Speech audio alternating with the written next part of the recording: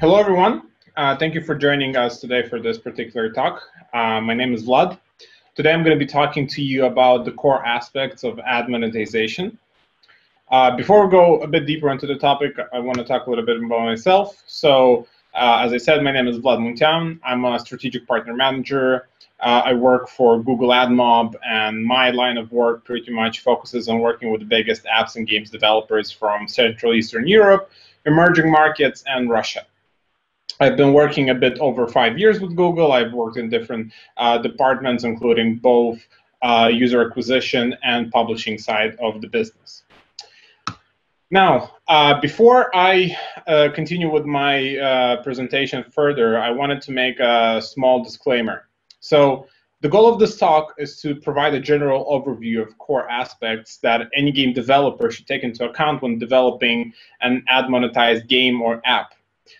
These aspects are based on my personal experience of working with various game and app developers across EMEA, and in the long term should yield you maximized revenue if you follow them through. They can be used by both small studios that are just starting off or by big publishing houses that sometimes need a reminder of what is really important when you try to maximize your revenue. While I am directly employed by Google and work in the AdMob partnerships team, this will not be a presentation solely focused on Google AdMob. And in the moments where specific examples will be required, I'll try to bring as many as I can from the industry, including other platforms and networks that are available for you as a publisher or as an advertiser. Now, on this note, let's proceed to the main part of the content of the lecture. So today in this presentation, we're going to be talking about 4 specific aspects of ad monetization. So I'm going to talk a little bit about ads ecosystem, and I think this is a very important topic for everyone to understand because this is usually the basis of how ads work and how you as a publisher show those ads within your application. Then we're going to cover a little bit ad networks and ad servers. We're going to talk what are the specifics, what are the differences. We're going to go a little bit through a step-by-step description of how an ad in particular starts with a user and ends up being served to that user. The third one, what we're going to do is we're going to look a little bit at user experience and monetization based on that user experience. And the last but not the least, we're going to talk about the user, which is, in my opinion, the most important part of your app. So before we go deeper in those topics, I wanted to a little bit talk about the current state of the industry and where we're at. As you can see on the slide, this is a report from App Annie from 2019. App Annie estimated that in 2020, mobile apps will generate up to $190 billion. Maybe nowadays the number is a bit bigger given the state of the industry we are in now and due to COVID-19, but this was more or less the estimates. Now, 62% of all this revenue would come solely from ads. Now, this is a pretty important aspect, as if you go through that same exact report, App Annie will mention that up to 5% only of the users will be paying for in-app purchases. So what about the rest? So the rest 95% represent those 62% of the revenue. Now, the goal of this talk is to make sure that you as developers, as monetization specialists, and anyone else involved in the industry understand how do you take those 95% of users that don't do in-app purchases, and how can you work with them and work with their profiles to maximize the revenue that you can get out of them using your particular apps. Now, we're going to start with the ads ecosystem. So the ads ecosystem has multiple different parts, as you can see in this particular slide. The main 2 parts of an ads ecosystem are the advertisers, or the buy side, and the publishers, the sell side. So the goal of an advertiser is to reach their target market or audience and to influence them to perform a similar action. So in a lot of scenarios, that particular action is an event, a conversion, an action within the app, within the website, if we're talking about the web business, so on and so forth. Whereas for the publisher, their goal is to build an app that contains useful content to attract a specific audience of people and advertisers who actually want to serve ads in their particular app. Think about it this way. Imagine you have a neighborhood, and that neighborhood has a lot of people who have a very high income. Then a company decides to place a billboard. So that billboard per se, and the company that builds that particular neighborhood is the publisher. And as an advertiser, what an advertiser is looking at, they're looking at what kind of people live there, where is this placed, and what this particular billboard can yield the advertiser if they place that specific ad and that specific billboard. Now, given this is a more real-life example, let's try to have a look at how this entire piece looks like in the our particular industry. So let's start with the four main pillars, right? We have users, we have advertisers, publishers, and app developers. Now, the users engage with those ads that you try to serve. Now, the advertisers are, as I mentioned before, develop the content. They try to buy placements. They try to show their ads. The publishers, again, those who develop or who in particular try to monetize and sell ad placements to advertisers. And app developers, who actually can be both advertisers and publishers, they create the app content, they maintain the app, they create, they can serve both advertisers and publishers and actually be both of those at the same time. Now, let's start a step-by-step sort of process of looking how do all of these different players in the industry and the ads ecosystem interact. So we'll start with the app developers. So what the app developers do is they create an ad, right? Like you have seen a lot of different games, a lot of different apps. When you go in, there is another ad that is being served and that is talking specifically about other apps or games in the market. At the same time, the app developer may create an ad placement within their app. So again, this is sort of a two-sided piece where you create ads to show your app to users out there, but at the same time, you place ads within your app to show it to the users in your app to try to make an additional revenue out of that. Now, the advertisers buys the ad placements from the publishers to serve them. So again, app developers create the ad. That ad is treated as a part of an advertiser side that is being served on the publisher side. Now, what the publisher does is the publisher fills their ad placement with the advertiser's ads, and it shows it to the end user who is within that particular app. Now that we've covered the ads ecosystem, let's talk a little bit more in detail on how the specifics of it work in the mobile space and in the app space. So in the next section of this presentation, what I'm going to do is I'm going to cover two key aspects of the ad business and the ads, how they're being served and how their ads are being chosen to be served in a particular app. So we're going to talk about two things, the ad servers and the ad networks. We'll kick it off with looking at the ad network. So an ad network can be easily explained. An ad network is pretty much a demand source. So imagine there's a pool of advertisers who want to serve specific campaigns, specific ads. Now, these pools are actually managed by a particular company. Usually it's a tech company, as we're in the tech industry. And what that tech company tries to do, or ad network company tries to do, is it tries to connect the advertiser with the publisher. The ad server, on the other hand, is a slightly different player. So the ad server, or how a lot of people like to call the ad servers, is like mediation platforms in the business.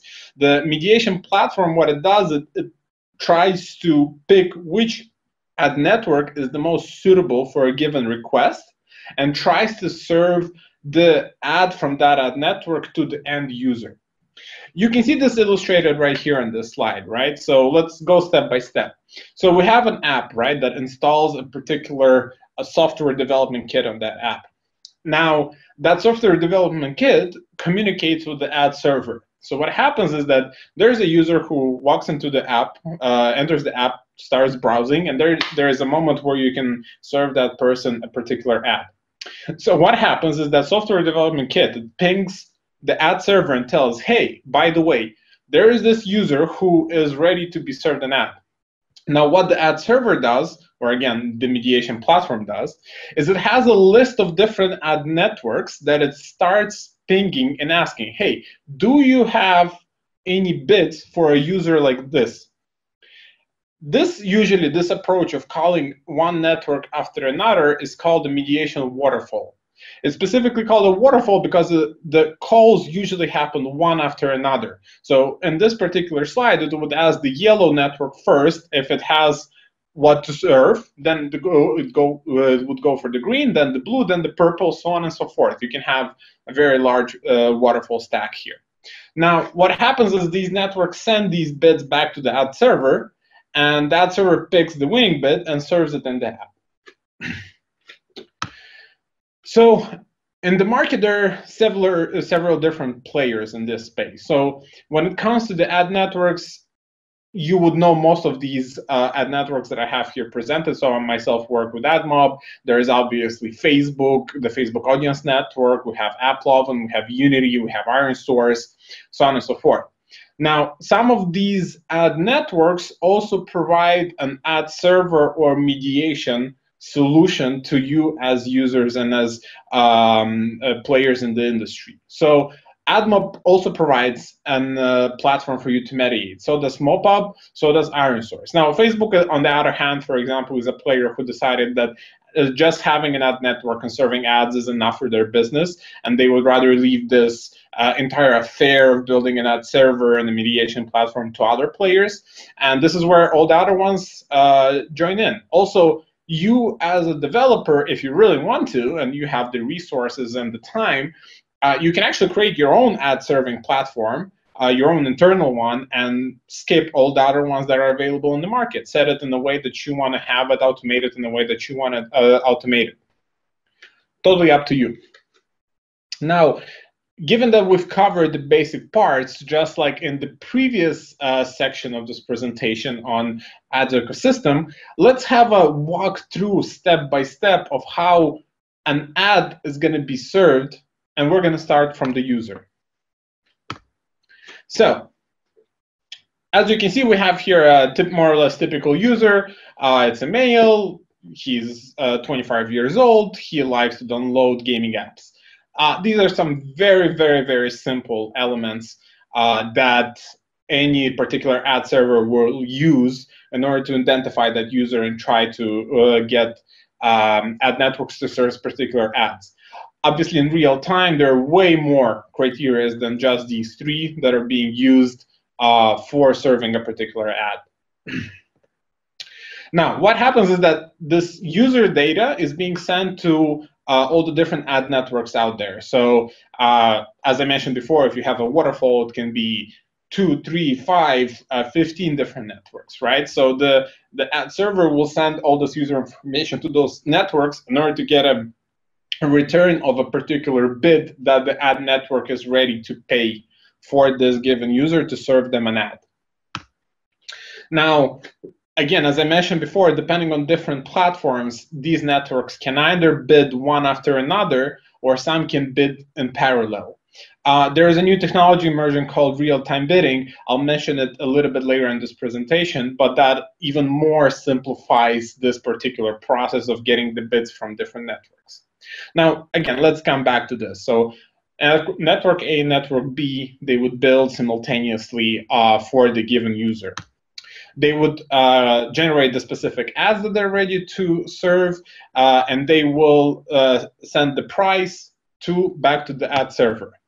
Now, what the ad server is going to do is it's going to look at the given price and the given ad, and it will try to rank up who would be paying the most out of these two networks to serve either one of these two ads to the given user. Now, again, as I mentioned, the ad server picks, and once an ad is picked, that ad is being served directly into the given app. Now, again, this is just an example of how, let's say, a banner ad would be served. Obviously, there are multiple different formats, which, again, I'm going to talk a little bit more in detail a bit later in the presentation. There are multiple different formats that are there, and all of them will have a slightly different way how they're displayed. But the principle of how an ad goes from the information based on the user to it being served remains exactly the same.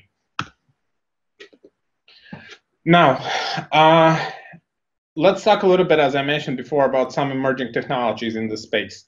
So what I've mentioned up until now, this has been an industry standard for quite some time. You pick an ad server or a mediation platform, you pick the ad networks that you want to serve, you set up that particular mediation waterfall where you set different prices based on the position of the particular call to a given network, and you get return if there is an ad for that money, you get a return, you serve it to your user. Now, the industry has been changing as of late, and there have been a couple of new different technologies emerging that I think it would be useful to mention here, both to those who are just maybe starting off with ads monetization and those who are like seasoned veterans. So the first one that comes to my mind is the emergence of real-time bidding. So real-time bidding is pretty much what I've mentioned before with different networks bidding in parallel to serve their ad. But this time, they all do it in one particular simulation. So imagine, again, there is a user, male, 25, likes to play games, right? What the real-time bidding does is it pings straight away all the given networks that are in your particular setup. So if you can look at the two screenshots here, we have ad network 1, 2, and 3. It bids all of them in parallel and asks, what do you have to serve right now for this user? They all send back the particular bids, and then the system just picks which one is the highest one in real time. It doesn't have to go as with the traditional waterfalls, where it's first it would ask the highest price, then if there is no ad to serve, it would go to the second. If there is no ad to serve, it would go to the third, so on and so forth. Now, this technology is emerging across all the biggest monetization platforms, and again, as I mentioned before, you even have the possibility to build your own real-time bidding system in-house. But again, different players are going to bring different benefits to this particular system. So, for example, on our side, on AdMob, we have around 14 or 15 networks that are right now available to bid in real time. And the benefit, obviously, for this particular real-time bidding is that if you, again, pay attention to the two graphs that I have in this slide, what you have is, and you can see, if we look at the, let's say, ad network 3, right, the red one, you have seasonal fluctuations based on different events, different time periods. There might be some declines in terms of advertisers for a given network, while another ad network is going to remain stable, while the third one is actually increase the total amount of advertisers and obviously increase the amount that they can serve and the price that they can serve. So when you have a traditional waterfall, what might happen is sometimes you actually might miss out on these different spikes, and you might not end up yielding your maximum revenue. So what this does is it tries to hit the maximum revenue for every single ad network, for every single impression that you're about to serve. And as you can see on the graph on the right, it's going to try to constantly serve the highest potential bid that is right now available. Now, again, two other emerging technologies, which for some networks have been part of their offering for quite some time. I'm sorry, not networks, but ad servers. For other ad servers, they're new. So a couple of things here. I think these are the most important for you to understand and to use in order to maximize your revenue. So the first one is A/B testing. This one is available on multiple platforms. It's available on AdMob, IronSource, Mopop, so on and so forth. So what you can do is you can create different approaches to your waterfall setups, and you can try to test it on different population sizes. So a couple of examples that I mentioned in the presentation is that you can just test different waterfalls where you have a totally different setup of networks. You can test a waterfall versus a hybrid monetization. A hybrid monetization is when you use both waterfall and real-time bidding in the same mediation in order to, again, maximize your revenue. You can also test clean waterfall versus clean real-time and see which one works best for you. And in some cases, you can test it on 1, 10, 50% of the population. Obviously, different platforms are going to have a different approach to this.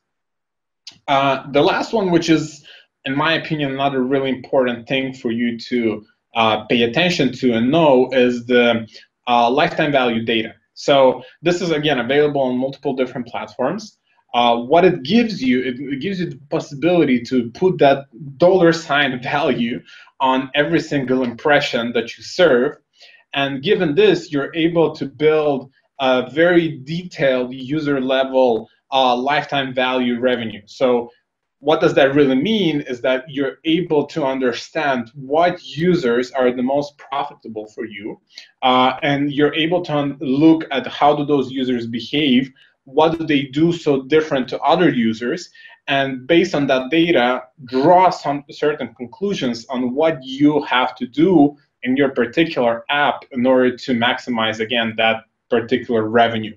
But just looking, again, at the users that bring you the most revenue, comparing their behavior to the lowest one, and adjusting your user experience in the app.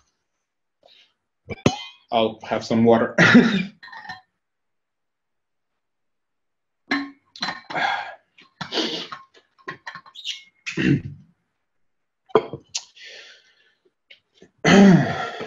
All right, so let's continue. So the next part of my presentation is going to focus a lot on in-app user experience. Now, the first two were a basic explanation of how the ecosystem works and how the mediation works and what you can expect more or less from those technologies to do and how they work in order to serve those particular ads in your app. Now, the second part of the lecture is going to focus on your app in particular, and it's also going to focus on your users. Now, when it comes to the different elements of user experience, we in the AdMob partnerships team look at 4 elements in particular when we work with our partners. So we look at onboarding. By having a great onboarding experience, you obviously increase the likelihood of your sort of first-time users becoming your regular users, then returning back and using your apps again. Then we look at things like engagement. So this is understanding what kind of activities your users do in your app, how are they immersed, is there a good state of flow across your app where you go from one particular, let's say if it's a game with missions, right? You go from one mission to another to a third one, you get involved somehow into the meta universe of your game, so on and so forth. The third thing that we look at is the retention. So the retention, obviously, at the end of the day, is super important, especially like if you're more focused on building hyper casual or casual games, being able to retain those users and make sure that they come back not only on day 2 and day 3, but also on day 7, day 14, day 30, will yield you a maximum potential revenue from those users, as it will increase the lifetime value of that particular user. And the last, obviously, but not the least, is how do you do your monetization? So here I'm going to talk about a couple of principles of monetization and how user experience impacts this element and the other way around. So we're going to start with onboarding. So for onboarding, we have 4 particular elements that I believe are really important for you to take into account. This is also the belief of my colleagues and of our specialists that look into UX consultations with our partners. So these 4 elements are pretty much the following. So we're going to start with the first one, right? Downloading, launching, and your first session experience. So this is one of the most crucial pieces, right? And like one of the first things that you need to nail down with your particular users is that it should be a seamless flow of how they download when they launch it and how they engage with the entire app at the very beginning. So here you need to have a couple of elements that you should take into account. First is I would recommend you to use available authentication solutions on the market. So this can be, if you're building for Android, Google Play services. iOS obviously will have a different solution for this. You can use one of the available authentication systems on different platforms. You can build your own. There are a lot of ways how you can go about this. But the idea is that the simpler you make it for a user to authenticate and log in, the easier it's going to be for them to continue using your particular app. And obviously, this also encompasses around the whole simplification of user profile setup. Like, don't try to ask your user for a lot of details and a lot of information in the very first session, right? Or don't try to ask them to rate your particular app. Give them some time, give them some space. Make sure that they can enter and begin the session as quick as possible, and then you can play around with other elements. Now, once the user is in game, you can do a quick overview of the UI and the game mechanic for that particular user. So these are usually like easy to track step-by-step guides implemented by the particular developer, by you, in the app, where it points the user what to do, how to interact with the UI, how to interact with the game mechanic. Obviously, the more complex the game is, the more complex this entire piece is. As you know, for example, hyper-casual games, they would try to tend to do it as simple as possible. Nowadays, we have even an emergence of hyper-casual games where it's just literally one click, one tap of your finger in order to play the particular game.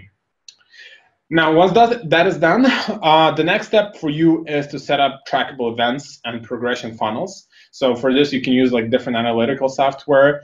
You should measure in percentage of your first day session length, progress, attrition, so on and so forth. You need to look at a progression of these entire pieces throughout the game. You need to look at your first day's time, how much the user spent time within your app. And obviously, this will come into play a bit later down the line.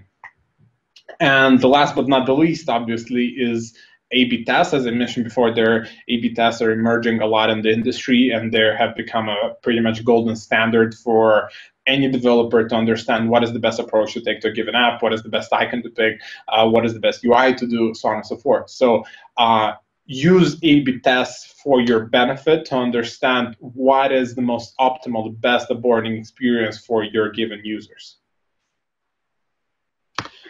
Moving on, let's talk a little bit about engagement. So when it comes to engagement, there's obviously also a ton of different things to pay attention to. And I'm just going to be scratching here the surface with these four. But nevertheless, these are the four that, in my opinion, are the most missed by app developers and the most useful for a given app developer, again, to maximize the given revenue for your app.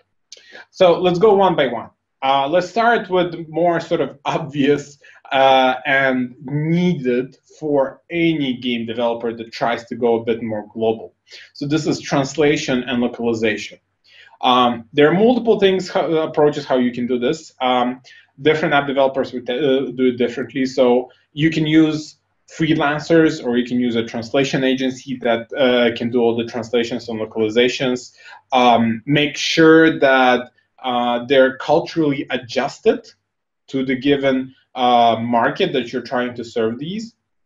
Make sure that you not only translate the app, you also translate different messages within the app. You make sure that the App Store has a better description. You can also make sure that your App Store optimization is localized, your user acquisition creatives are localized, push notifications, so on and so forth. As long as you make sure that for a given language, you have the full package of engagements that are available for your users translated to that given language, you will be more or less safe to hit good retention numbers in that given market. The next thing is try to adjust the level of difficulty based on the user savviness. So nowadays, it can be automated quite easily. If I'm not mistaken, Unity has one of the features built in already that can automatically adjust the level of difficulty for different users. Obviously, different developers can do it by themselves. But what this also impacts the whole user experience of making sure that that user either doesn't get an overly difficult level where they just cannot pass it and they quit the game, or at the same time it doesn't make an overly simple level so that the user gets bored as fast as possible and also leaves the particular app.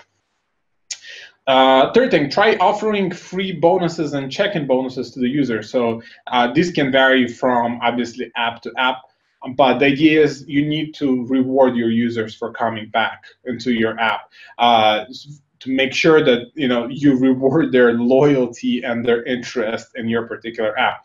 You don't need to start doing this on day 2, obviously. Like, you can play around with this, obviously, as I mentioned before, A/B tests.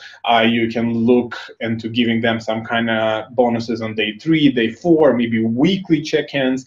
But obviously, this will also boost a little bit the usage and the engagement of your particular app. And now, the last but not the least, this is a bit more difficult to accomplish, especially given if you're a small developer and you're just growing. But obviously, if you work with like a publishing studio, they can help you out a lot in this particular aspect. Is you need to try to aim to build a community around your particular app, around your particular experience that you're trying to deliver to users, and make sure that those users not only engage with your app, but they try to start engaging with themselves throughout this entire gaming experience that they're having with your app. As an example, I had this particular partner. They have existed 3 or 4 years, I think, on the market. Not a single time did they spend $1 on user acquisition. What they did is they spent a lot of their effort into building a community around their given app. And that has yielded them a lot of results. They started off by making 5 figures in revenue. Second year was 6 figures. Third year was 7 figures. Fourth year, it was 8 figures in revenue coming in that particular app. And again, as I mentioned, they've spent $0 on user acquisition. It was all focused on the community around the app. The next piece, as I mentioned before, is retention. So while, again, there are a lot of different principles that you can take into account, I'm going to talk in particular about just 2 of them. So the first one is measurable events. This is a very important one, and a lot of developers actually skip this particular step. You can use a lot of different software to do this. For example, we as Google offer Firebase as a solution that has this inbuilt functionality of measurable events. I'm not trying to say that this is the only solution on the market. There's multiple other solutions that you yourself can pick for yourself. But the point here being is that you need to start measuring a lot of things within your app in order to be sure that your app is healthy, you're hitting healthy numbers, and you are seeing a progress when it comes to implementing different changes in your UI. So things like measuring the retention on day 1, day 2, day 7, 14, 30, so on and so forth.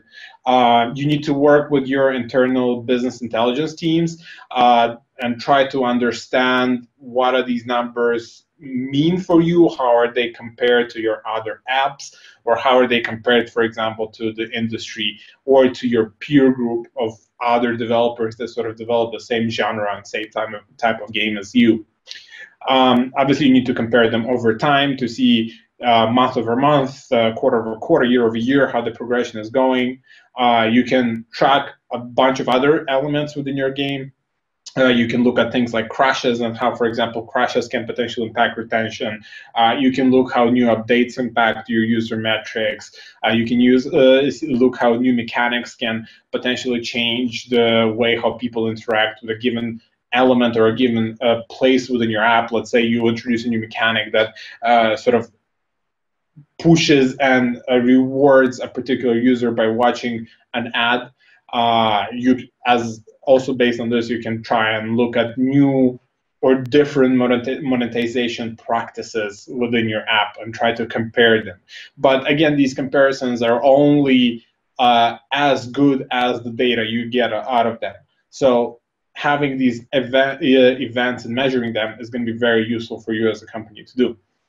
The second piece for retention is push notifications and retargeting. So these are a little bit different.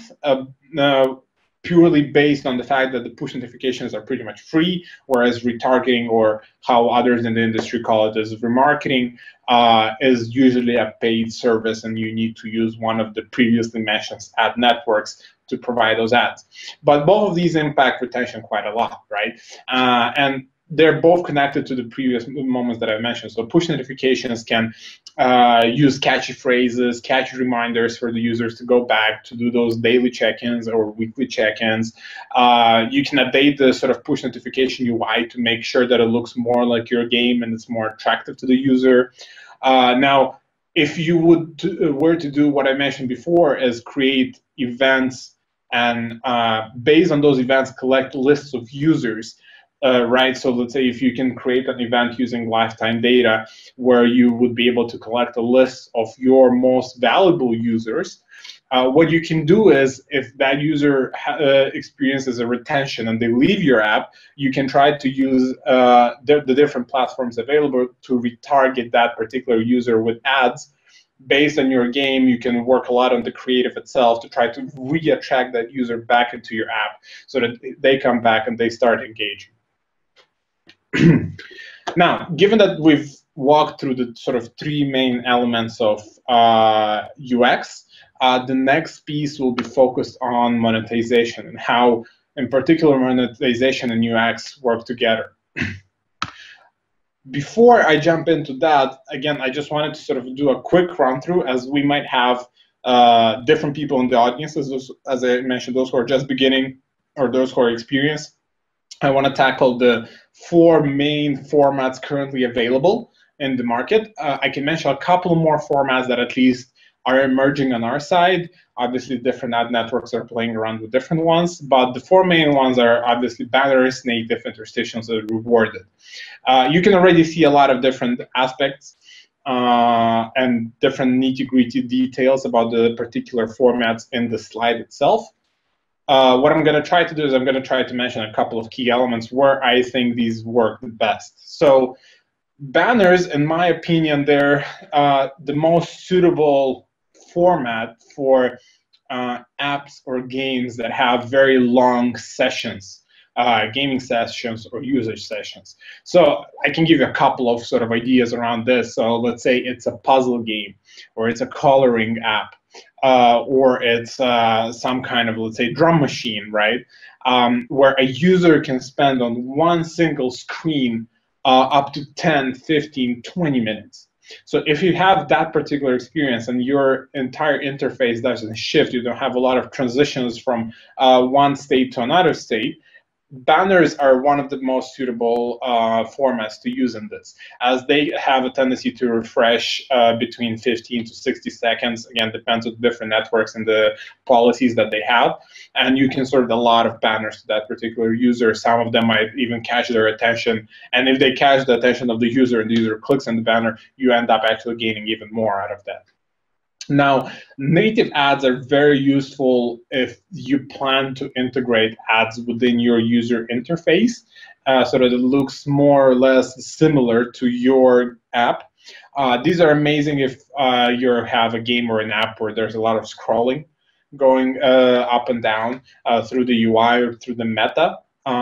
They are placed very nicely within that space, and you can gain quite a decent amount of revenue from this. Or what you can do is you can try them as an alternative to interstitial ads, because they're a little bit less intrusive, and they also don't really provide that big of a shift in terms of colors and UI when a user transitions from one screen to another. Interstitials are pretty much a golden standard in the industry. They're used all across different apps. There's a lot of different ways how to use it. We'll talk a little bit more in details about this and rewarded a bit later. I'm going to walk you through a specific genre of how you can use these different formats to monetize that genre. Now, the last but not the least is obviously the rewarded ads. These have become really a staple of the industry nowadays. A lot of developers tend to use rewarded ads not only in their apps, but also in their, not only in their games, but also in their apps in a lot of different places. We see emerging rewarded ads even in dating apps nowadays if you want to do another swipe or two, right? Like you watch a rewarded ad and get those swipes. Now, as I mentioned before, and I promised, let's have a quick walkthrough of a given genre on how you can potentially implement different ads in this genre. The one that I picked for today's lecture is brain and puzzle games. My logic here was that this is one of the most common game genres out there. Also, I would assume that pretty much everyone in this audience has played a brain and puzzle game at some point in their life, even at some point of the latest quarantine. So this would be more or less easy to explain, and it would be easy for you to follow through. So as you've seen in the previous slide, the two main ad units that would work the best here are interstitials and rewarded. Obviously, that's not the limit. You can play around, as I mentioned, with banners or with native. Really depends what kind of puzzles here we're talking about. If it's, as I said, if it's a long session, banners are ideal to be used in that long session. But outside of the long session, you also have rewarded interstitials. So let's talk a little bit about some rewarded ad best practices, right? So some ideas how you can implement them, right? You can do rewarded ads by giving the user some free coins. This requires a little bit, if you don't use coins or you don't use double monetary systems within your app, you will have to work a little bit on implementing this. And also you will need to work a little bit on adjusting the economy so that users don't overuse the rewarded ads and that messes up your in-game economy. The rewarded ads can be used for extra steps. So let's say this is some kind of a brain puzzle game where you need to move certain moves. Let's say if it's a traffic jam game, right? You need to move different cars. So you might have potentially three steps, three mistakes that you can take. And let's say you use them all up. What you can do is you can offer the user to watch a rewarded ad to gain another two.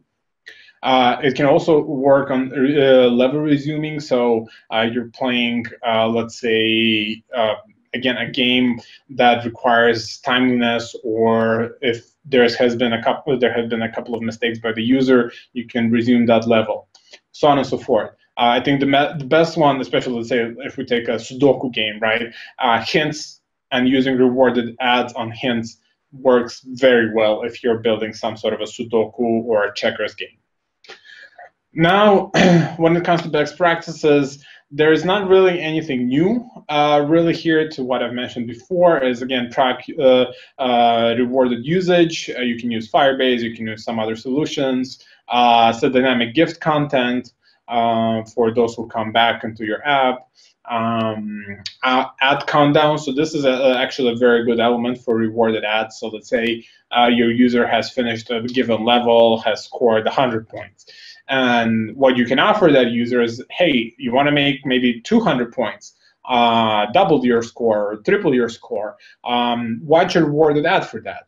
So what you can do is you can set a timer of, let's say, 10 seconds, counting backward, and that will hurry up the user to consider or not to play the given ad.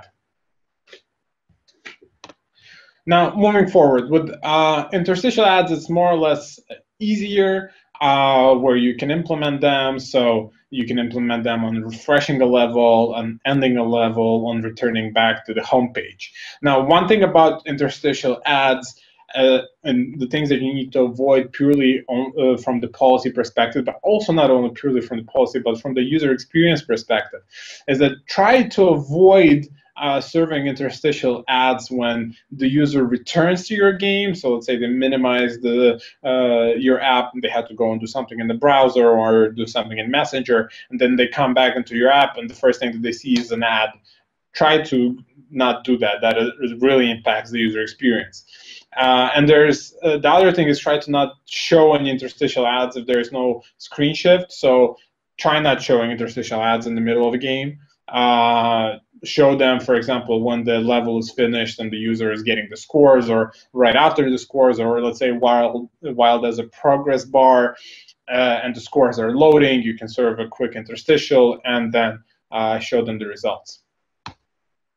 Now, The last piece on monetization is these sort of three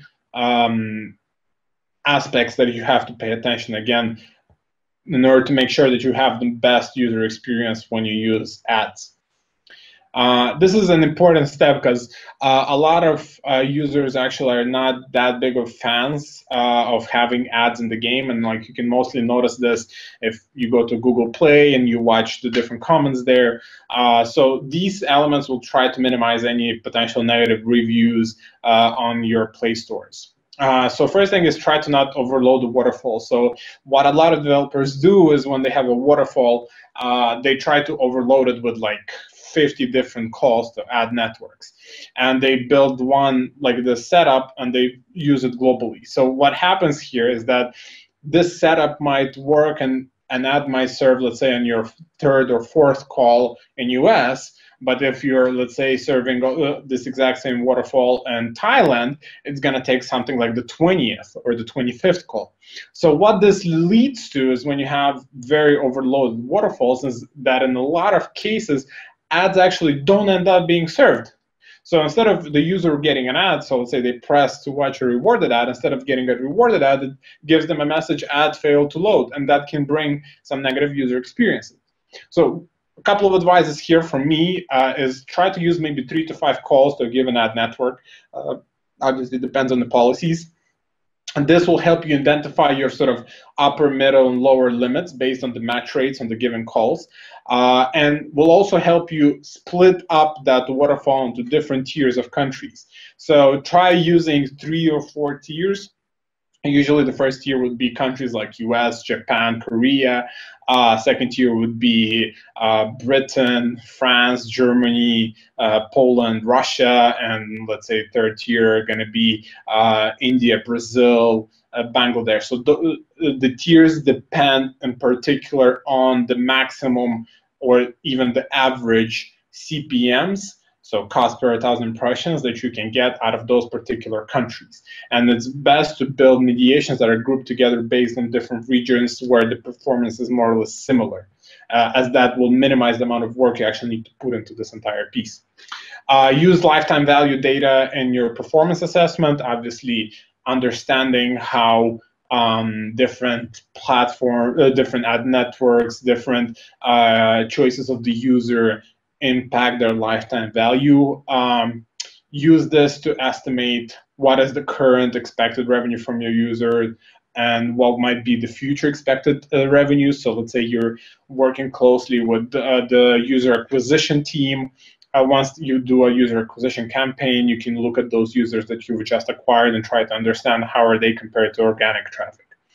And the last one is try to listen to your users. As I mentioned, users are very vocal, especially when they don't like something. So try looking at their feedback on Google Play and try adjusting to that. Track the users in your app, analyze their behavior, especially around the points where you serve ads, and see if there's a potential attrition after that. Maybe it would be worth reducing a particular amount of ads. But if you're seeing that ads are not impacting your user, maybe try to look into potentially increasing the ad density within your app. Now, on this note, again, speaking about users, and I think you've noticed that I've been talking about users starting from ads ecosystem all the way down to UX and monetization. I believe this is quite important for a couple of reasons. I think this slide describes it very well. The users are the ones who generate you the revenue. They're the crucial part of the ads ecosystem. They're the one who play the game. They're the one who build your community. They're susceptible to changes. And obviously, users are your most valuable asset in the game. Without the user, there is no playing the game. There is no serving ads. There is no revenue. So at the end of the day, the user is your customer. And you as a business are sort of obliged to satisfy that customer, make sure that they come back and they work with you further on and on and on.